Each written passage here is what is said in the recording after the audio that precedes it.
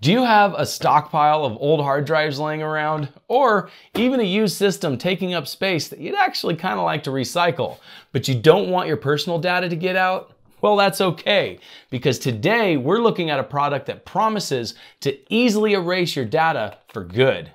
Stay tuned. So, you have a computer that you're ready to retire. This has been a great system for many years, but it's just too old and not worth updating. We've all been there. However, since this computer has been part of your life for so many years, there has to be a massive amount of personal information on it, and you can't just throw it into the e-waste pile. So, what do you do then? You could just format your hard drive, but formatting your drive or just deleting files doesn't really get rid of anything. Yeah, data is recoverable. When you delete a file, the computer doesn't actually overwrite the space on the drive that the file takes up. It simply eliminates the record within the file association table that points to the data on the drive. Formatting also doesn't clear the free space on the drive. It simply creates a new partition table that doesn't know where the files are located anymore. You know, I've had customers who brought their computers into some unnamed big box stores, and instead of fixing their computer, they just format and reload Windows with no consideration of the customer's data on the drive. In many cases, if I get the computer right away, I can recover those files.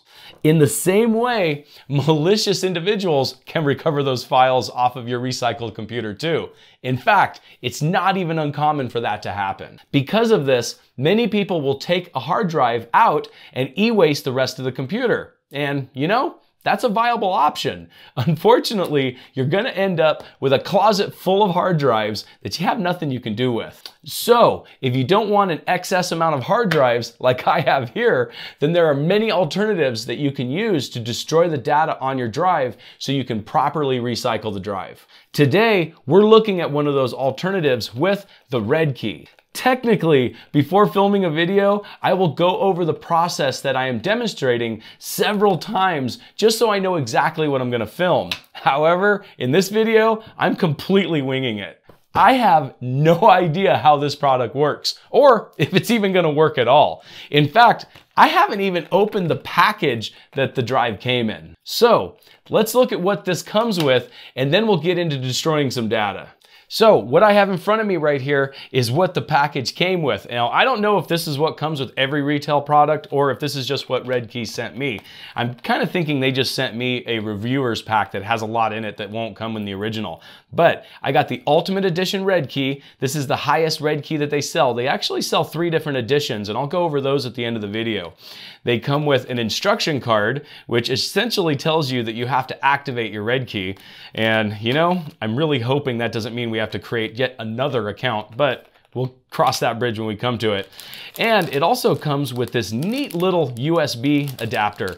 And I'm not sure exactly what it's for yet, but I can see lots of possibilities for me using this in the future for other things, not necessarily wiping data. And also, it came with some keychains and some stickers, which, to be honest with you, I don't know for sure what I'm gonna use these for, but I'm definitely not gonna stick RedKey stickers on my car. And these are like the biggest keychains I've ever seen in my life, but you know, they are what they are. So what we need to do now is open this thing up and activate it and try to destroy some data and see how it works. So I'm assuming to open it, we just have to tear the back of the package off here. It's definitely sealed well. Oh, there we go. All right, so I have a serial number in here with an activation code that I have to scrape off, and then we can get onto the computer and see how it works. Okay, we plugged the RedKey into the computer, and it appears to be an empty drive. That's interesting. So if we go into the directions here and look, we need to go and activate it. And I'm assuming when we activate it, that's how we go about putting software onto the drive. I guess they really don't want you to use it without activating it. So we're gonna go ahead and do that now. So I'm gonna open up a browser window and we're gonna go to the website they tell us to go to, which is redkeyusb.com/pages/activate update software. Wow, that's a mouthful. I think they should probably use a URL shortener to make that a little bit shorter, but you know, if it works, right? So we're gonna go ahead and download the updater here. And once it's downloaded, we're gonna go ahead and run it. Our language is English, and it has detected the device. What we're gonna do now is we're going to select this device, and it's checking for an existing version, which it has none on it. So we're gonna go ahead and put in the activation key. And I'm gonna go ahead and block this key so you guys can't steal my key. Go buy the product and you'll get your own key. All right, after I entered that in, I'm gonna go ahead and hit activate. And it says, please wait, updating version. All right, so I guess now we just have to push update software, hit accept, proceed. It is not possible to reverse this project. Okay, yes, I understand. All right, so now it's downloading the software, and I'm assuming it's writing it to the USB drive now. Looks like we have to select a download server. Well, that's pretty obvious. Let's do Ohio. All right. So it looks like it's going to take a minute to update the software, but it looks like activating the USB key itself doesn't actually require an account. So that's definitely a benefit. That's one of the things that I thought was going to be a complaint on this thing, but it doesn't look like that's going to be the case. So once it finishes updating, I'll go ahead and meet you back in Windows. All right, so the update finally finished. So we have the latest version of the RedKey USB software on the USB thumb drive. In fact, let's check out the drive. And as you can see, we definitely have a whole bunch of files in the drive now. It's definitely not an empty drive anymore. So at this point, it looks like it's ready to use. We can just unplug it and plug it into the system and see if it wipes data. All right, so we have the latest version of the RedKey software on the USB drive, and now we're gonna see if we can destroy some data. I'm gonna go ahead and destroy the drive that I currently have in the eWaste gaming PC. It's just a small, non-consequential drive that I use to make videos, but I did copy some data over to it so we can do a data recovery at the end and see if it actually destroyed everything on the drive. So without further ado, let's go destroy some data. Okay. We need to stop this video here. After this point, the rest of the video essentially became a dumpster fire. Everything prior to this point went exactly as planned, but after this point can best be described as a burning pile of dung left on your worst enemy's porch. After 3 failed attempts to wipe the drive, I basically gave up. As you can see, Windows is still running on the system. The problem was, at a certain point, the program needs to put the system into sleep mode in order to unfreeze the drive. Once the system goes into sleep, it never wakes up again. I tried both in the graphical mode as well as in the text mode with no success. So after contacting RedKey, it turns out that because this tool is based on Linux, it doesn't have a lot of support for more modern graphics cards. Their suggestion was to first try it in text mode, which I did, and it failed. Or I could try pulling the GPU out and either run it with the integrated graphics or an older GPU. And you know, since I have this GPU plumbed in with Hardline, I wasn't gonna pull it out of the system. So the next best thing, this system here is a 4th generation i5 that I use for data recovery and wiping drives, ironically. So this system should be the perfect candidate to try this software on. So give me a second to get this system hooked up and we'll get back to wiping a drive. All right, now that I have this system hooked up, as you can see, I'm running a fresh copy of Windows 10 on it.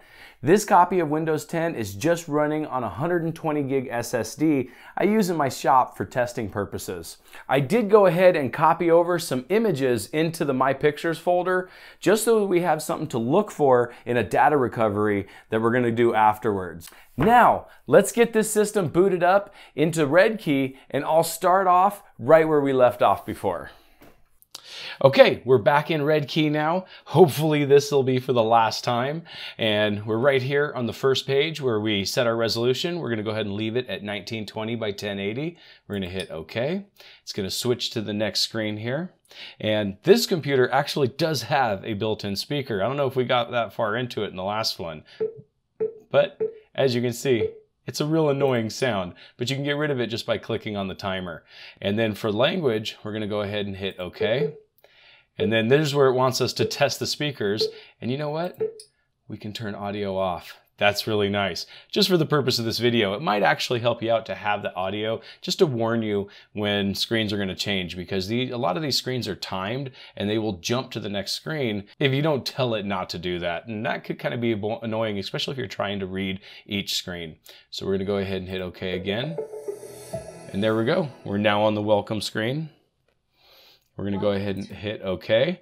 And at this point, we get to pick which actual wipe method we're going to use. And we're going to use Wipe Wizard. So we're going to click on Wipe Wizard, and we're going to tell it this whole computer.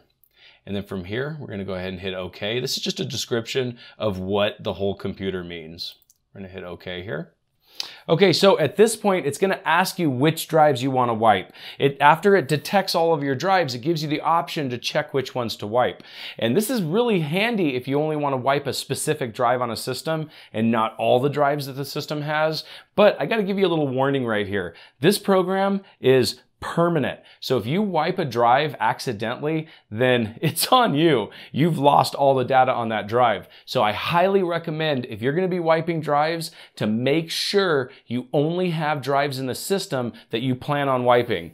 Don't even have drives plugged in that you don't want wiped. Just as a little tip. Okay, so right here, we're going to go ahead and check our OneDrive. This is the one we want wiped. It's 120 gig SATA SSD. Once we've checked that, we're going to go ahead and hit OK. And then from here, it gives you the option to either wipe the entire disk or just parts of the disk. If you just want to wipe like a specific partition, we're going to use the whole disk here. And then at this point, it gives you a warning that all data will be erased on that disk. So if you have an operating system on that disk, the system will not boot after you finish the wipe. So keep that in mind. So we're going to go ahead and hit OK. And then it tells you, are you sure? And we're going to hit OK again. So I'm going to stop the timer real quick here, just so I can explain what's happening here. Now, the disk is frozen, so the computer needs to go into sleep and then awake from sleep in order to unfreeze the disk so that the program can wipe it. Now, this is the point where I had the problem before. Once it went into sleep, it simply never woke up. So we're going to go ahead and let it go to sleep this time and see if it wakes up. I happen to know for a fact that it will, because I've done this in the background a few times before I tried to film this again. But let me show you what to do. All right, so once we're into this section, we're going to go ahead and hit sleep now. Okay, so once it wakes up from sleep, it gives you a chance to be able to confirm that it's woken up. And as you can see here, we've only got about 15 seconds to go. So I got to go ahead and hit yes. Okay, so as soon as we hit start right here, we're going to start wiping this drive. So let's go ahead and get to it.